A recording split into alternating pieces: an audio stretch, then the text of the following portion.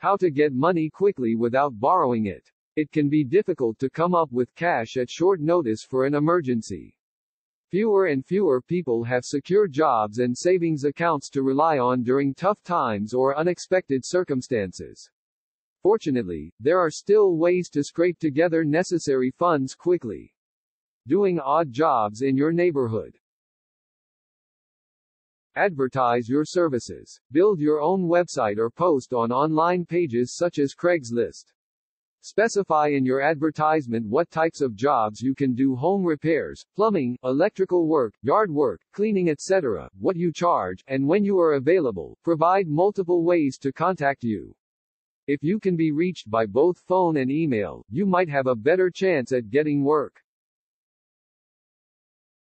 Build your potential customer base. Speak to nearby friends and neighbors first. Tell them that you need money and are willing to do light housework and yard work in the area. Ask them to tell their friends and neighbors too, and recommend your services. Your neighbors and friends may very well end up being your first customers.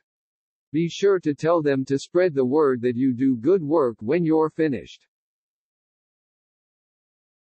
Charge reasonable rates for your work. The main reason someone might consider hiring you over a professional service is that you're a lot less expensive.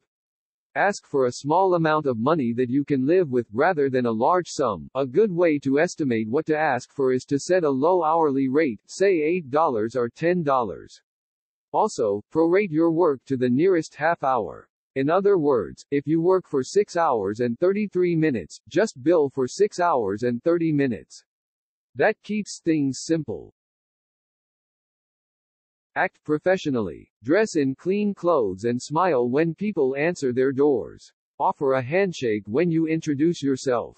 Make eye contact. Be sure to describe exactly what types of services you offer, whether it's small home maintenance, yard work, cleaning, etc. Be willing to do jobs on weekends and evenings. Return calls and job offers quickly and promptly.